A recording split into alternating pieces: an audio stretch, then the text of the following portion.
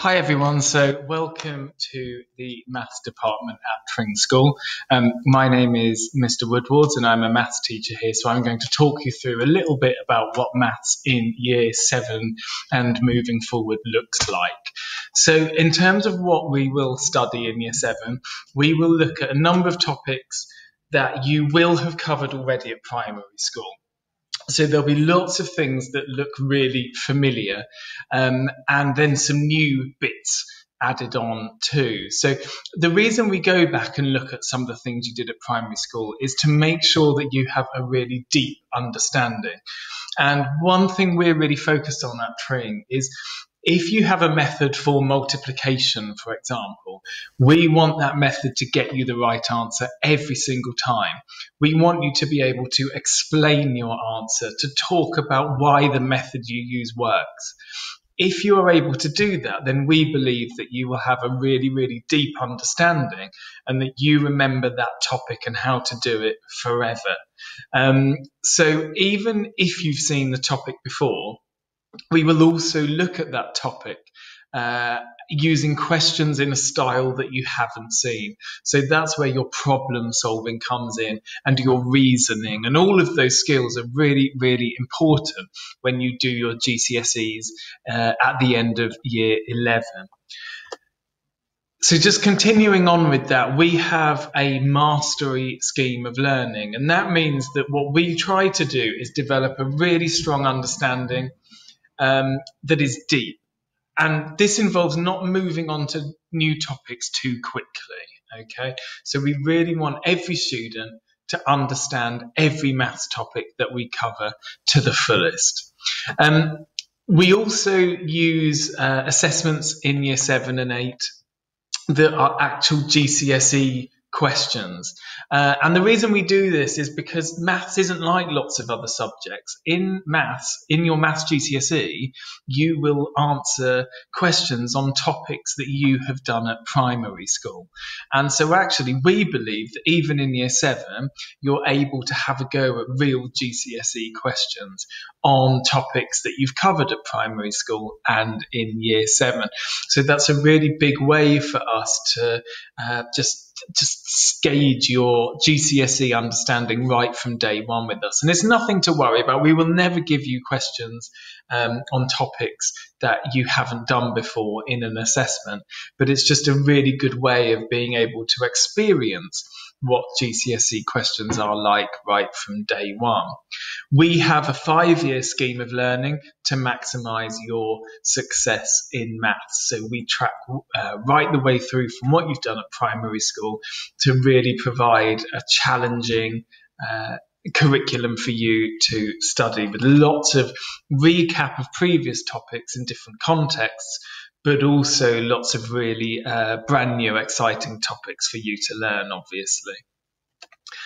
Just having a little look here then at what we tend to cover in year 7 and 8. So you can see at the top here, we do have a refresher on multiplication, division, and so on with integers and with algebra.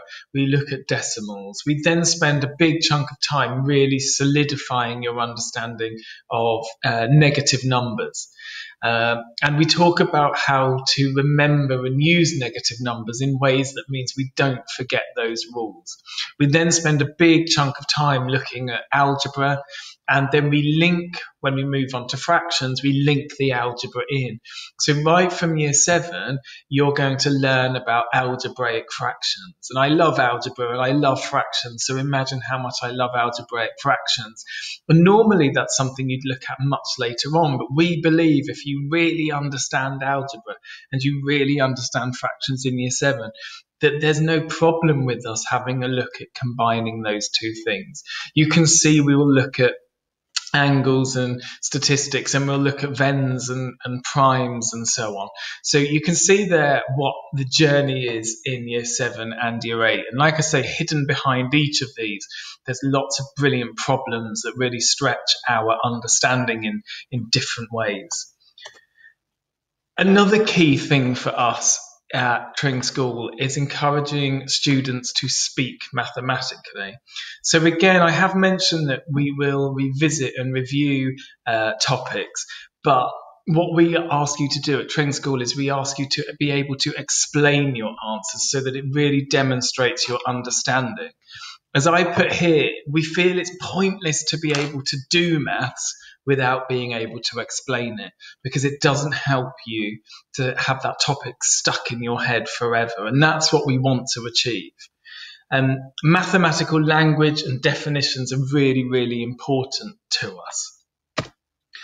And just to finish up, I want to talk about a couple of things that we really like to encourage at Tring School. So there's three main things. Mistakes. We love mistakes. Mistakes are how we learn. We're more interested if your book contains lots of incorrect working that you've later corrected than if there's no mistakes at all. So we really encourage students to have a go, be resilient, make mistakes, ask a question, learn from your mistakes. That will really, really help you make the best progress if you're prepared and open to get stuck on a question and plow on through it. It's also really important that you take ownership of your learning. If something doesn't make sense, ask in the lesson. Speak to your teacher at the end of the lesson. Research that topic at home. We've also got a really great math super curriculum of activities that you can complete outside of school to really boost your understanding of maths, both at school and in the real world as well. This last one's really, really important to all of the maths teachers at Tring School, and that's about believing that you can learn every topic and be good at maths if you're prepared to put in the effort. We believe, and I believe doing this video now, that every student that joins us can do really brilliantly in maths and make great progress, so long as you're prepared to put in the effort. And finally, never give up. If you're stuck on a maths question and it's going horribly wrong, keep going. You can get there in the end. I look forward to seeing as many of you as possible when you start Tring School next year. Thank you for listening.